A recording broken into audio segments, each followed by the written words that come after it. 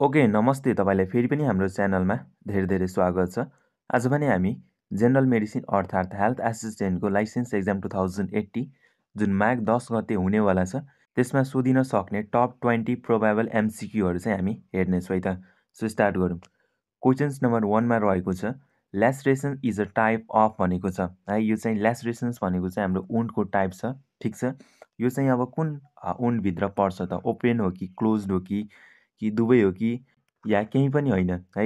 So यसको right answer भनेकै हाम्रो के हुन्छ भने ओपेन वुन्ड हुन्छ है। यो ल्यासरेसन्स भनेको हाम्रो कुनभित्र पर्छ भने ओपेन वुन्डभित्र पर्छ, ठिक छ। अप्सन ए चाहिँ यसको राइट एन्सर हुन्छ। अर्को छ 2, choice of fluid in bond है। बन्डको केसमा चाहिँ हाम्रो फ्लुइड अफ चोइस भनेको कुन हुन्छ? रिङ्गर ल्याक्टेट हुन्छ कि एनएस हुन्छ कि डेक्स्ट्रोज हुन्छ कि 10% डेक्स्ट्रोज हुन्छ है। यसको राइट एन्सर भनेको हाम्रो के हुन्छ भने आरडेल हुन्छ, ठिक छ। ओके, कहिलेकाहीँ चाहिँ तपाईँको डिहाइड्रेसन्स है, डिहाइड्रेसनमा पनि तपाईँले सोधिन सक्छ कि फ्लुइड अफ चोइस भनेको के हुन्छ भनेर। हो, त्यति बेला पनि के हुन्छ? आरएल नै हुन्छ, ठिक छ। अर्को छ 3, फ्युमरल hernia is more common in भनेको छ है। यो फ्युमरल हर्निया चाहिँ हाम्रो केमा कमन हुन्छ त? फिमेलमा हुन्छ कि मेलमा हुन्छ कि ओल्ड एजमा हुन्छ कि चिल्ड्रेनमा हुन्छ त? हो, यो फ्युमरल हर्निया चाहिँ हाम्रो केमा कमन हुन्छ? फिमेलमा कमन हुन्छ, ठिक छ। कहिलेकाहीँ चाहिँ तपाईँले के सोधिन सक्छ भने मस्ट कमन हर्निया भनेर सोधिन सक्छ है। मस्ट कमन हर्निया भनेर यदि सोध्यो भने त्यति बेला चाहिँ हाम्रो एन्सर के हुन्छ? इन्गुइनल हुन्छ, ठिक छ। इन्गुइनल हर्निया चाहिँ एकदमै हाम्रो कमन हुन्छ। त्यसै गरी कहिलेकाहीँ must common hernia in children भनेर सोध्न सक्छ है। त्यति बेला चाहिँ हाम्रो के हुन्छ? अम्ब्लाइकल हुन्छ है त। अम्ब्लाइकल हर्निया चाहिँ हाम्रो बच्चाहरूमा चाहिँ कमन हुन्छ, ठिक छ। ओके, अर्को छ हाम्रो 5, रोब्जिङ साइन पोजिटिभ इन भनेको छ है। यो रोब्जिङ साइन चाहिँ हाम्रो केमा चाहिँ पोजिटिभ हुन्छ भने यो चाहिँ हाम्रो एपेन्डिसाइटिसमा पोजिटिभ हुन्छ, ठिक छ। त्यसै गरी मर्फी साइन चाहिँ केमा पोजिटिभ हुन्छ? कोलिसिस्टाइटिसमा हुन्छ, ठिक छ। ओके, अर्को छ हाम्रो 5, a female client is receiving Ivy mannitol है, ठिक छ। के भनेको छ अरे एउटा फिमेल पेसेन्ट छ जुन चाहिँ आइभी म्यानिटोल चाहिँ रिसिभ गरेको छ वा लिइरहेको छ, ठिक छ। An assessment specific to safe administration of the shed drug is भनेको छ है। अब यो चाहिँ हाम्रो के हुन्छ भने युरिन आउटपुट आवरली, ठिक छ। युरिन आउटपुट आवरली चाहिँ हाम्रो राइट एन्सर हुन्छ, ठिक छ यतिसम्म। अर्को छ 6, atropine sulphate is इन्डिकेटेड in all but one of the following client भनेको छ है। जुन हामी एट्रोपिन युज गरिरहेको हुन्छौँ है, हो त्यो चाहिँ यति मध्ये सबै क्लाइन्ट को लागि चाहिँ इन्डिकेटेड छैन। यहाँ मध्येको 3वटा क्लाइन्टको लागि चाहिँ इन्डिकेटेड छ, तर एउटा कुनको लागि छैन भनेर सोधिरहेको छ, ठिक छ। अप्सन एमा छ क्लाइन्ट विथ हाइपरटेन्सन, अप्सन बीमा छ क्लाइन्ट विथ बावेल अब्स्ट्रक्सन्स, अप्सन सीमा छ client with glaucoma and option डीमा छ क्लाइन्ट विथ युटिआई है। अब यो जुन हाम्रो एट्रोपिन छ त्यो चाहिँ केमा कन्ट्राइन्डिकेटेड हुन्छ भने हाम्रो यो ग्लाउकामामा, ठिक छ। किन कन्ट्राइन्डिकेटेड हुन्छ भने यो एट्रोपिन सल्फेट जुन चाहिँ यसले चाहिँ हाम्रो ओसिपी बढाउँछ है, इन्ट्राओकुलर प्रेसर बढाउँछ, जसले गर्दाखेरि चाहिँ हाम्रो यो ग्लाउकामामा चाहिँ कन्ट्राइन्डिकेसन गरेको हुन्छ। किनभने यो ग्लाउकोमामा चाहिँ आफै के हुन्छ? इन्ट्रा अकुलर प्रेसर बढेको हुन्छ नि त होइन, बढेकै हुन्छ, यसले झन् बढाउँछ क्या, त्यही भएर चाहिँ यसले कन्ट्राइन्डिकेटेड गरिएको हुन्छ। यो क्वेसन्सको लागि चाहिँ हाम्रो राइट एन्सर भनेको अप्सन सी हुन्छ, ठिक छ। अर्को छ हाम्रो 7, what is the primary reason for एडमिनिस्ट्रेटिङ morphine to a client with MI भनेको छ है। मायोकार्डियल इन्फ्राक्सन्सको कुरा गरेको छ, हार्ट एट्याकको कुरा गरेको छ। जुन हामीले हार्ट एट्याक भएको पेसेन्टमा मोर्फिन जुन हामी युज गरिरहेको हुन्छौँ होइन, त्यसको प्राइमेरी रिजन के हो? किन चाहिँ हामी युज गरेको हुन्छौँ त भनेर क्वेसन्स गरेको छ है। अप्सन एमा छ टु सेडेट द क्लाइन्ट है, सुताउनलाई गरेको हुन्छौँ कि to decrease the client pain, pain decrease गर्नलाई गरेको हुन्छौँ कि to decrease the client anxiety है, त्यसको एन्जाइटी वा डर चाहिँ फियर चाहिँ डिक्रिज गर्नलाई गरेको हुन्छौँ कि to decrease the oxygen demand on the client heart है, कि त क्लाइन्टको चाहिँ वा पेसेन्टको चाहिँ हार्टको जुन एउटा अक्सिजनको जुन डिमान्ड हुन्छ त्यो घटाउनलाई गरेको हुन्छ कि किन गरेको हुन्छ त? हो, यो क्वेसन्सको एन्सर चाहिँ मलाई कमेन्ट बक्समा चाहिन्छ ल। 7को कति नम्बरको अप्सन चाहिँ राइट एन्सर हुन्छ त्यो चाहिँ कमेन्ट गर्नु होला है त। ओके, अर्को छ हाम्रो 8, for the patient with cholecystitis a health worker should advice his patient to avoid भनेको छ है। जस्तै मलाई चाहिँ कोलिसिस्टाइटिस भएको छ, मेरो गल ब्लाडर चाहिँ सुन्निएको छ भने चाहिँ यतिबाट कुन चिज चाहिँ मलाई अभोइड गर्न भन्नुहुन्छ त? प्रोटिन एन्ड स्पाइसी फुड है, त्यसै गरी हाई फाइबर डाइट, त्यसै गरी प्लेन्टी अफ वाटर, र अर्को चाहिँ हाम्रो स्पाइसी एन्ड फ्याटी फुड। यतिबाट कुन खानेकुरा चाहिँ मलाई अभोइड गर्न भन्नुहुन्छ त है? हो, यो पनि मलाई कमेन्ट बक्समा लेख्नु होला, ठिक छ? अप्सन 8 को चाहिँ कति नम्बरको अप्सन चाहिँ राइट एन्सर हुन्छ त्यो पनि कमेन्ट बक्समा लेख्नु होला, ठिक छ? म कमेन्ट बक्समै चाहिँ तपाईँको रिप्लाई गर्नेछु है। राइट छ भने राइट र रङ छ भने चाहिँ म राइट एन्सर चाहिँ तपाईँलाई भन्नेछु, ठिक छ? ओके, अर्को छ हाम्रो 9, इफ देयर इज नो अटोक्लेभिङ है, यदि चाहिँ अटोक्लेभ छैन भने साथसाथै स्टरलाइजेसन पनि छैन, can be done by boiling है। जस्तै तपाईँ एउटा हेल्थ पोस्टमा काम गरिरहनु भएको छ, एउटा हस्पिटलमा काम गरिरहनु भएको छ है, यदि त्यहाँ चाहिँ अटोक्लेभिङ वा भनौँ न अटोक्लेभ छैन, त्यसै गरी स्टरलाइजेसन गर्ने टेक्निकहरू पनि केही छैन त्यहाँ, ठिक छ? त्यसपछि चाहिँ तपाईँले के गर्नु पर्यो?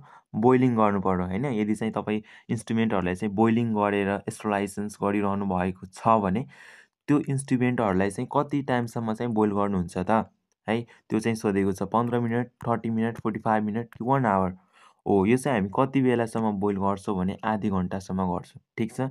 9 को अप्सन बी चाहिँ राइट एन्सर हुन्छ। अर्को छ हाम्रो 10, how are the sharp instrument sterilise भनेको छ है, जुन हाम्रो सार्प इन्स्ट्रुमेन्टहरू हुन्छ त्यसलाई चाहिँ हामी कसरी स्टरलाइज गर्छौँ त? अप्सन एमा छ इन्फ्लोरेसन्स, अप्सन बीमा छ बोइलिङ, अप्सन सीमा छ ग्लुट्रल डिहाइड, अप्सन डीमा छ रेडिएसन्स है। अब यसको राइट एन्सर भनेको हाम्रो के हुन्छ भने ग्लुटेरल डिहाइड हुन्छ, ठिक छ? अप्सन सी चाहिँ यसको राइट एन्सर हुन्छ। अर्को छ हाम्रो 11, द पर्पोज अफ रेफ्रिजरेसन्स भनेको छ है, जुन हामी रेफ्रिजरेसन्स गरेको हुन्छ त्यसको पर्पोज चाहिँ के हुन्छ त है? अप्सन एमा छ डिसइन्फेक्ट द आर्टिकल, अप्सन बीमा छ स्टरलाइज द आर्टिकल, अप्सन सीमा छ prevent the मल्टिप्लिकेसन्स of bacteria, and option डीमा छ किल द ब्याक्टेरिया है। जस्तै हामीले घरमा पनि खानेकुराहरूलाई चाहिँ हामी फ्रिजमा राखेको हुन्छौँ नि, हो त्यो फ्रिजमा राख्नुको हाम्रो पर्पोज के हो त? खानेकुरा नबिग्रियोस् भन्ने पर्पोज हो नि त होइन? त्यो फ्रिजले चाहिँ खासमा के गर्दो रहेछ भने त्यहाँ भएको ब्याक्टेरियाहरूलाई चाहिँ फर्दर मल्टिप्लिकेसन्स गर्न दिँदैन क्या। ब्याक्टेरिया यदि मल्टिप्लाई भएन भने त त्यसले खानेकुराहरूलाई त बिगारेन नि त होइन? सो अप्सन सी चाहिँ हाम्रो के हुन्छ? राइट एन्सर हुन्छ, ठिक छ? ओके, अर्को छ हाम्रो 14, following are the type of bleeding accept भनेको छ है। हामीले हेमोरेज पढिरहँदाखेरि चाहिँ हेमोरेज कहाँ कहाँबाट हुनसक्छ त? एउटा हाम्रो क्यापिलरीबाट हुनसक्छ होइन, आर्ट्रीबाट हुनसक्छ, भेनबाट हुनसक्छ, तर यो बोनीबाट चाहिँ हुन सक्दैन, ठिक छ? हाम्रो क्वेसन्सले नै एक्सेप्ट भनेको छ, त्यही भएर हाम्रो अप्सन डी चाहिँ राइट एन्सर भयो, ठिक छ? ओके, अर्को छ 13, the percentage of burn is calculated by भनेको छ है, जुन हामीले बर्न को पेसेन्टलाई चाहिँ एउटा पर्सेन्टेज क्यालकुलेट गरिरहेको हुन्छौँ होइन? हो, त्यो चाहिँ हामी कसरी गरेको हुन्छौँ भने त्यो चाहिँ हामी रुल अफ 9बाट गरेको हुन्छौँ नि त होइन? ठिक छ? अप्सन ए चाहिँ राइट एन्सर हुन्छ। अर्को छ हाम्रो 14, if the patient whole back is burn what percent of body is burn भनेको छ है। यदि पेसेन्टको चाहिँ पछाडिको पार्ट है, जुन हाम्रो चेस्ट र एब्डोमिनको पछाडिको पार्ट हुन्छ, हो त्यो चाहिँ के भयो भन्दाखेरि चाहिँ बर्न भइसकेको छ भने त्यसको चाहिँ कति पर्सेन्ट बर्न भयो भनेर हामी भन्छौँ त? हो, त्यसको लागि चाहिँ मैले यहाँ फिगर पनि राखिदिएको रहेछु है। जस्तै हामीले पुरै हेडलाई चाहिँ हामी कति दिन्छौँ? 9% दिन्छौँ होइन? त्यसै गरी हामी एउटा आर्मलाई है, अप्पर आर्मको एउटा आर्मलाई चाहिँ हामी कति दिन्छौँ? 9% दिन्छौँ होइन? त्यसै गरी अर्कोलाई चाहिँ हामी 9% दिन्छौँ होइन? अर्को के छ? अर्को छ हाम्रो फ्रन्टको 80% छ होइन? 18% चाहिँ फ्रन्ट भन्दाखेरि चाहिँ हाम्रो चेस्ट पनि पऱ्यो र एब्डोमिन पनि पऱ्यो होइन? ब्याक पनि तपाईँको 18% भइहाल्यो। भनेपछि हाम्रो क्वेसन्सले के भनेको छ? होल ब्याक भनेको छ नि त होइन? होल ब्याक भनिसकेपछि हाम्रो कति हुन्छ? 18% चाहिँ हाम्रो राइट एन्सर हुन्छ, ठिक छ? क्लियर छ नि है? त्यसै गरी अर्को हाम्रो यो जुन इन्गुइनल एरिया छ होइन? हो, यसको हामी 1% हुन्छ र लोवर लिम्बको चाहिँ एउटाको 18 र अर्को चाहिँ 18 हुन्छ, ठिक छ? यो चाहिँ एकदमै सोध्ने प्रश्नहरूमध्ये पर्छ, ठिक छ? यो चाहिँ मजाले यति चाहिँ बुझ्नु होला है त, ठिक छ? ओके, अर्को छ हाम्रो 15, हु will be responsible for एलएमआइएस update in PHC भनेको छ है, जुन हाम्रो लोजिस्टिक म्यानेजमेन्ट इन्फर्मेसन सिस्टम हुन्छ है। हो, पिएचसीमा चाहिँ को रिस्पोन्सिबल हुन्छ त अपडेटको लागि? नर्सिङ स्टाफ हुन्छ कि एमसिएचडब्ल्यू हुन्छ कि डिएचओ वा डिपिएचओ स्टोर किपर हुन्छ कि वा पिएचसीकी इन्चार्ज र स्टोर किपर हुन्छ त? अब यहाँ जुन पिएचसीमा त पिएचसीको एउटा चाहिँ हाम्रो इन्चार्ज पक्कै पनि इन्भल्भ हुन्छ नि त। इन्चार्जले पुरै हेरिरहेको हुन्छ कुन सामान कति बाँकी छ, कुन चाहिँ ल्याउनुपर्छ, कुन चाहिँ अब एक्सपायर भएको छ, कुन चाहिँ होइन, यो सब कुरा चाहिँ हाम्रो हेर्ने भनेको चाहिँ इन्चार्जले हो क्या। साथै जुन पिएचसीको जुन एउटा स्टोर किपर हुन्छ होइन, सामान जहाँ जुन स्टोर भएको हुन्छ त्यहाँको जुन एउटा मान्छे जुन हेरचाह गरिरहेको हुन्छ त्यो पनि रिस्पोन्सिबल हुन्छ क्या। भनेपछि हाम्रो अप्सन डी चाहिँ राइट एन्सर भयो। ठिक छ। ओके, अर्को छ हाम्रो 16 skill transfer is highly achieve by भनेको छ। ठिक छ। कुनै कुरा चाहिँ हामीले सिक्नको लागि चाहिँ यति मध्येबाट कुन चाहिँ एउटा इफेक्टिभ हुन्छ वा कुन मेथडबाट चाहिँ हामी छिटो सिक्छौँ त? अप्सन एमा चाहिँ रेडियो, अप्सन बीमा चाहिँ टेलिभिजन, अप्सन सीमा चाहिँ एक्जिबिसन्स र अप्सन डीमा चाहिँ डेमोन्स्ट्रेसन्स। पक्कै पनि हामी डेमोन्स्ट्रेसन्सबाट एकदमै छिटो सिक्छौँ नि त, होइन? गरेको ठ्याक्कै हामीले कुनै काम गरिरहेको छ त्यो हेरेर त हामी सिक्छौँ नि त छिटो। ठिक छ। ओके, अर्को छ हाम्रो 17 मास्टर रजिस्टर इज भनेको छ है। ठिक छ। मास्टर रजिस्टर भनेको चाहिँ हाम्रो एचएमआइएसको कति नम्बर फर्म छ त भन्दाखेरि चाहिँ हाम्रो एचएमआइएसको चाहिँ 1.1मा चाहिँ यो पर्छ। ठिक छ। यो चाहिँ तपाईँले एकदमै मजाले पढ्नुपर्छ ल।